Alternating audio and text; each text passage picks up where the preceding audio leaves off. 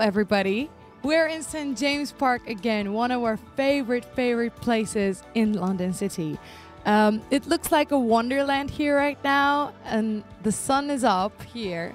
And I know we made a video about St. James Park, but I just wanted to add something more because I discovered there are even more that you should know about St. James Park. And today we're going to do the 5 things that you didn't know about St. James Park. So let's start. As far as you know, the Buckingham Palace is in St. James Park, and it's actually right there right now.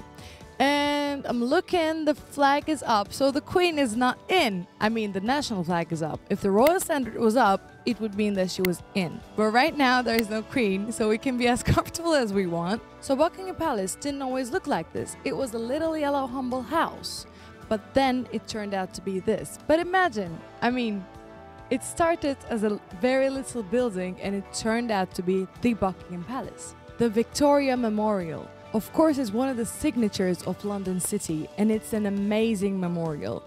It was sculpted by Thomas Brooke, and it was dedicated to Queen Victoria by her grandsons.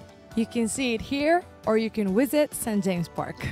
If you click on the photo above, you're going to see a glided gate that is leading you to Green Park. The glided golden gate symbols that this is a royal park. There are 8 royal parks in London, 5 of which are in central London. Hyde Park, Green Park, St. James Park, Regent's Park and Kensington Gardens. The facts about Green Park.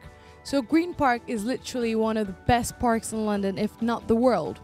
But it's not like the other parks. It's not completed with lakes, with monuments, with sculptures, nothing.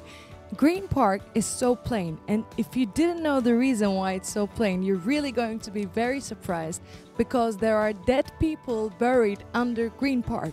Yes, they're burying the dead from St. James's Leopold Hospital to Green Park, and that's why there's no other things there. St. James's Palace. So the first thing I noticed about St. James's Palace is that it's built out of bricks, which is very unlikely for a palace. Henry VIII, he just decided that he didn't need the security that the castles provided. So that's why St. James's Palace is the first palace to be built in a French style. So now you know even 5 more facts about St. James's Park.